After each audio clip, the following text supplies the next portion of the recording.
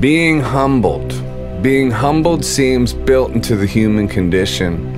I mean, which of us won't wind up humbled? And most of us will be humbled many times in our lives, no matter the state of our dreams, realization, or where we reside in the regions of success or failure. Interesting that the concept of being humbled itself is multifaceted and leads to the place of bowing to the divine and yet arriving there down seemingly opposite roads. A setback can take us there, or realizing we made a mistake, and at the same time we can be humbled by being in the presence of something divinely inspired, a mountaintop view, a vision of space at night, a work of art that dances with genius. Both remind us of our limitations.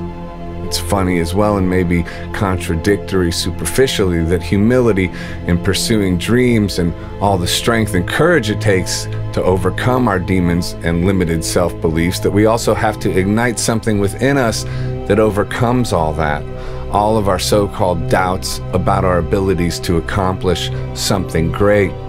But self-doubt isn't humility either, nor is total self-belief that is from the ego.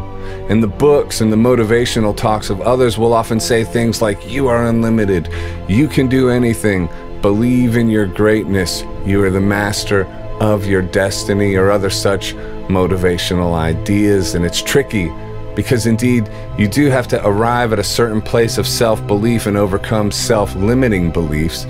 Whereas the Bible has things like this to say: humble yourself before the Lord and he will lift you up, James 4:10, or do nothing out of selfish ambition or vain conceit, rather in humility value others above yourself, Philippians 2:3. So which is it? I'm confused. Do we believe in our own greatness, or do we humble ourselves before the Lord, or is there a way to thread the needle so that we can do both at the same time? Because we see these leaders of success who don't exactly preach about the virtues of humility as much as seem to be full of unwavering self-belief and bravado. Meanwhile, most of us struggle with a lacking self-esteem that is at least the cousin of humility, if not best friends with humiliation.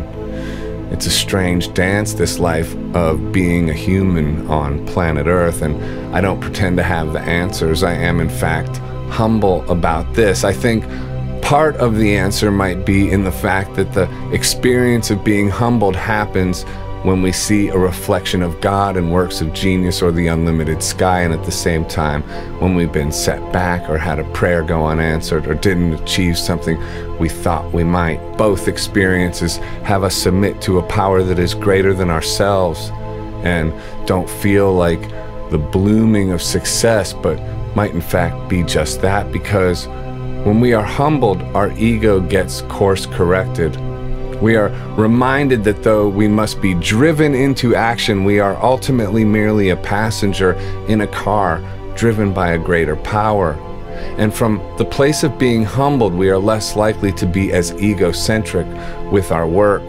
Think of someone who believes they are the center of the universe presenting their work, as opposed to someone presenting work with humility and in the service of God and for the betterment of their brothers and sisters.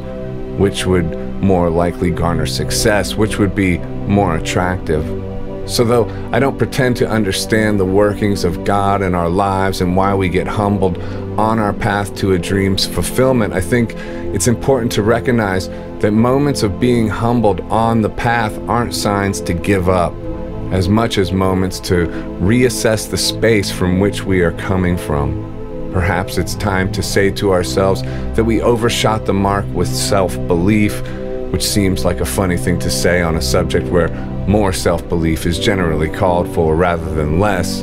And this is also highly personal. You, in fact, may need more self-belief, and being humbled doesn't mean you don't have self-belief, as much as it means aligning your self-belief with a power that is greater than you, and align your vision with His will over your own. Pride comes before the fall.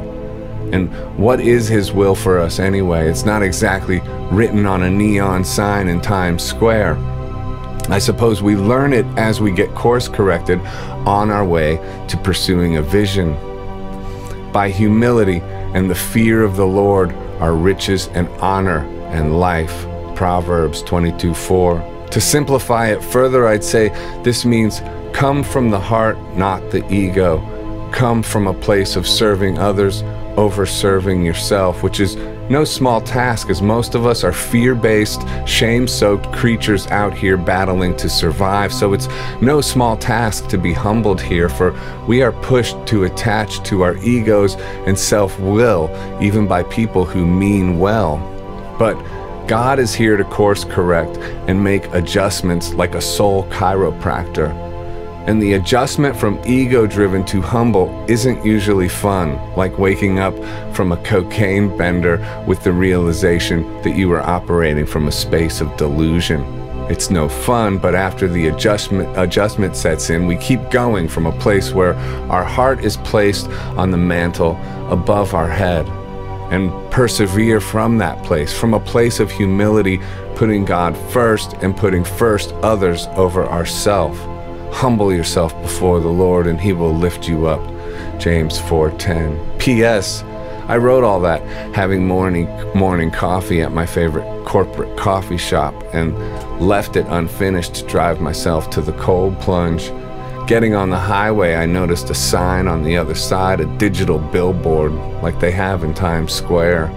Different ads moving across it. I glanced over it, and right then and there was an ad, and with big letters it read, "Give from your heart."